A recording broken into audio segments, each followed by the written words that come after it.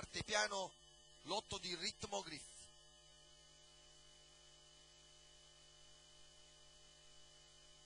Partiti.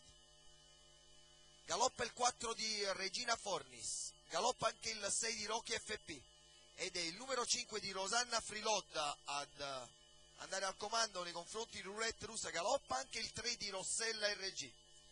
È partito bene l'11 di RIVER Power, nelle prime posizioni c'è anche ROMITO, galoppa Rosanna Frilotta e quindi Roulette Russa si trova al comando, ma viene via subito ROMITO Lunga. Deve ripiegare perché Forino fa intendere di voler correre al comando. Nelle prime posizioni c'è il 12 di RAIMO e in seconda pariglia risale anche il numero 10 di ROMBO di TUONO.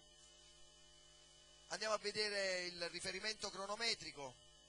I primi 600 passati in 46,5 con Roulette Russa al comando, un po' pigro oggi l'allievo di Forino.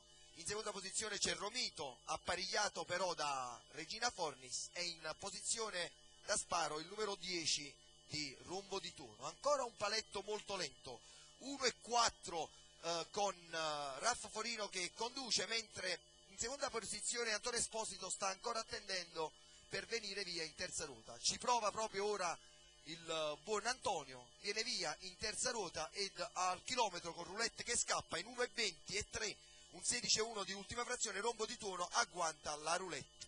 Per Barchi ROMITO Lunga e guadagna internamente anche l'11 di RIVER Power.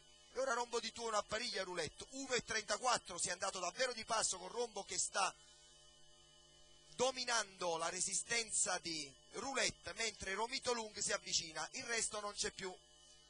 Si entra così in retta d'arrivo con ROMBO di TUONO ed Antonio Esposito che passano chiaramente al comando su Roulette.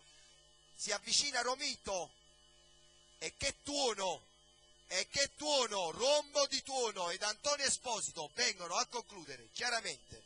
Per il secondo, il 2 di ROMITO battezza il numero 7 di Roulette Russa, 2-3, un 28 e 6 a chiudere, si è corso solo per 600 metri, i 600 metri che fanno uscire fuori due categorie, meglio ROMBO di TUONO rispetto agli avversari. Non male ROMITO Lung che oggi in categoria un po' più ardua è riuscito comunque a prendere un ennesimo piazzamento. Bene anche la Roulette. È tutto per l'ottava di Foggia, è tutto da Foggia, un saluto da Ivan Aldanese, si chiude nel segno di Antonio Esposito 90, o meglio il bambolotto. È tutto.